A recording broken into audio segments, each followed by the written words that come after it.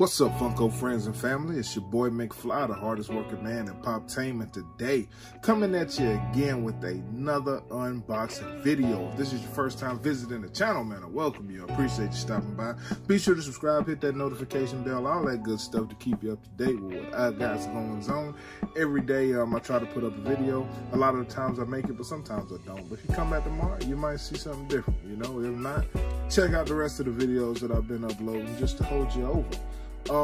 We're on the road to 1K, trying to get that done by the end of the year.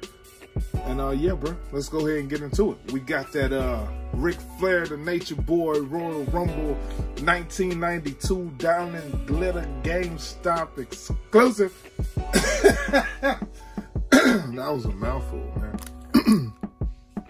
That was definitely a mouthful. I'm tired. I'm out of breath. All right, back on it. So you got the box, GameStop exclusive.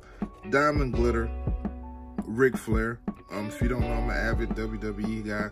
I have plenty of pops. There go some of them. I like burn out one, but there go some of them. I got a collection video somewhere on this channel. You can check it out. It'll be there for you. This came in the mail probably yesterday, which I know I don't be checking my mail like that. The mailman put a whole box in the actual mailbox. I guess he didn't feel like walking to the porch. Bottom of the box, man. We always show the boxes over here to let you guys know what your pop should be looking like. If you're looking to cop off Mercari or some other platform. This joint also came with a Royal Rumble pin. Let's see if I can focus in on that. Royal Rumble pin. It's just like a pin for your shirt or whatnot, you know, like you put on your clothes. Little pen. Nothing too major there. And then you got Ric Flair. Boom. Oh, too short. The diamond glitter laid out. You kind of see the shimmer around the arms and the V in the chest and that robe from Royal Rumble 92.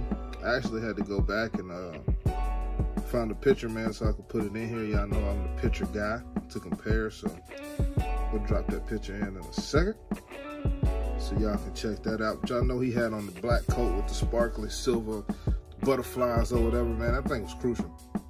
It was fly.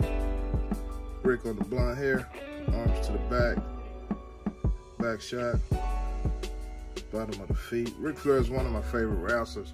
However, he's not in my top 3. Most people older than me will be like, "What, man? You crazy?" And the young people younger than me are like, "Who's Ric Flair? You mean that old guy that's always?"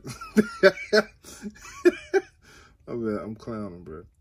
But yeah, man, solid pop. Actually happy to have this. Definitely gonna add it to my WWE stack.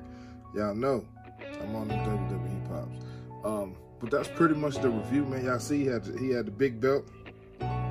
Before it was a belt for every weight class, every division, a belt for every participant. They got a belt for everything now. The janitor belt, the ring assembler belt, the cameraman belt. It's too many belts. it's too many belts.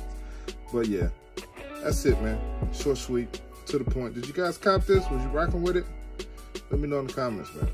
Till next time, it's your boy McFly and the Nature Boy. We'll holler at you.